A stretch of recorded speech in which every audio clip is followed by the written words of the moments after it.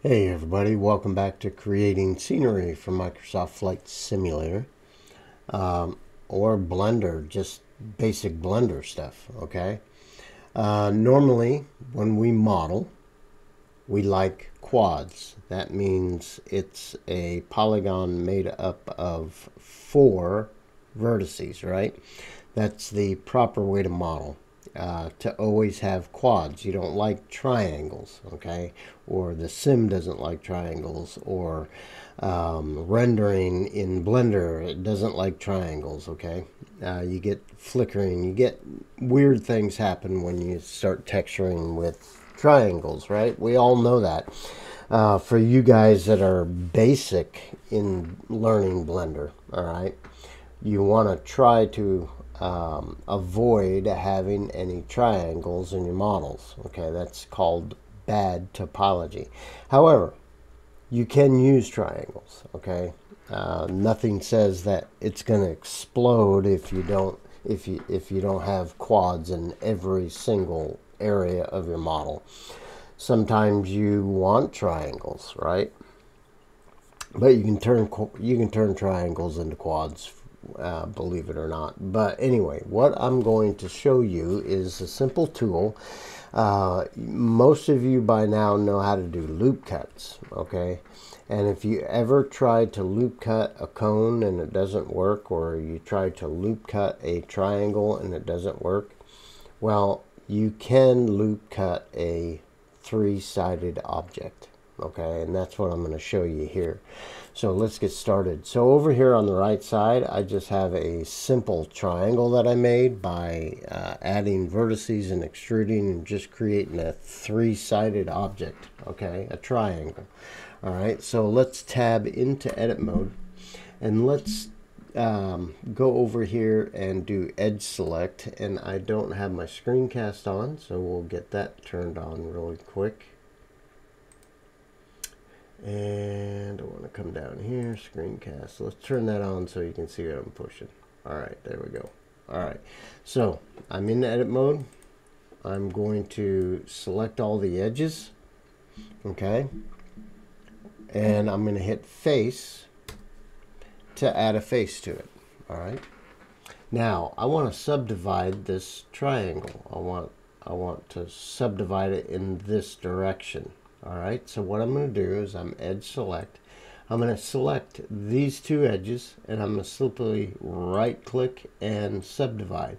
And now I have created a loop cut. In essence, I've subdivided this face along between these 2 edges, right? Okay, now to move it to where you want, make sure you're on edge select. Select that edge and double tap the G, and you can slide that down where you want it.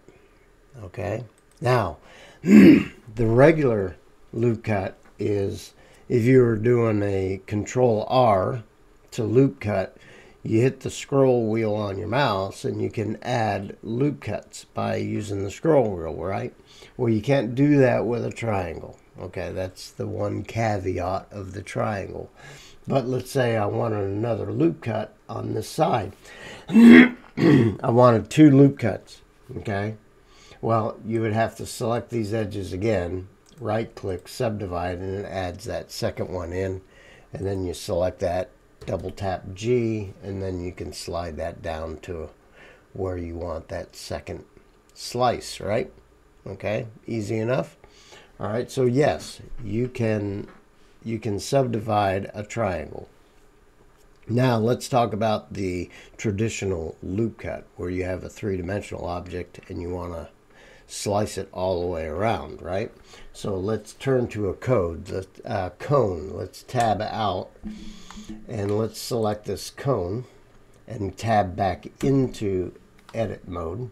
All right, so we have this cone, and I want to subdivide this. I want to put a loop cut down the middle here, okay, and maybe move it. All right, so what we're going to do is we're going to come down to this bottom edge loop of a cone, because a cone already has 1 edge loop, okay? And I'm going to hit the Control key the Alt key, and I'm going to click on one of those segments. So now I have a loop select. All right. Now I'm going to Control I to invert my selection. So now I have all the edges that make up my cone with the exception of the bottom, right? And then just like this triangle, right click, subdivide, and it puts a loop cut on our cone all the way around. All right, but again, how do we move that? Like we did with the triangle, you're going to hold the Alt key, select the loop cut that you want, and double tap the G, and then you can slide it down to where you want. Now what happens if you want, remember you can't use the scroll wheel to add loop cuts with triangles, so if I wanted to add another loop cut, I would have to come over here to turn on my X-ray mode up here, and I'm going to select all those edges going around. Okay, and then I'm going to simply right click, subdivide, and I have another loop cut, and then we can Alt select that loop cut, double tap the G, move it down to where you want it, and then you have another set of loop cuts. Okay, so just a small thing. If you have some triangles in your model that you want to subdivide, you can do that. Okay, I do actually want to show you one more thing. So I am going to, remember I said it was in it for triangles, with the exception of the cone. Okay, just a three-sided object. Let's tilde a T. Let's go to a top view, and let's tab out of edit mode. And we are going to Shift A. We're going to add a mesh single vert. Okay, which my vertice is right there, my 3D cursor. But I want to GY. I want to move that. Whoops, I didn't select it. Let's try this again. GY. Oh, wait a minute. That's why. GY. Let's try this one more time. I'm screwing it up. All right. Let's tap. Let's do this. All right. Try this one more time. All right. So I'm going to Shift A, mesh, single vert, add single vert. So I have a single vert there, and I'm going to turn on my vertice select. That's why I was having issues. All right. And we're going to select this vertice. We're going to move it down with G in the Y direction, GY. So it's down here now. Okay. Now I want to make a triangle. It doesn't have to be perfect, but I have this vertice selected. I'm going to hit E to extrude it in the Y direction by hitting the Y, and we're going to come up here, and then I'm going to extrude that again, and I'm just going to come down here and make another copy of my triangle up here. But to finish this, I'm going to select these two and hit F to fill. All right. Then I'm going to go to Edge, select these, and fill. I could have selected the three vertices and filled it, but it's better to fill with edges than vertices.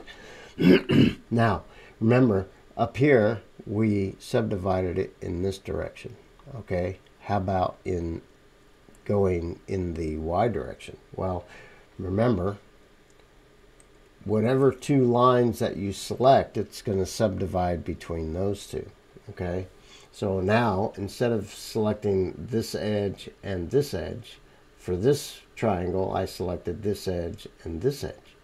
Okay, and if I hit right mouse button subdivide, now it goes down in this direction. Okay, so it really depends on which direction you want to subdivide it,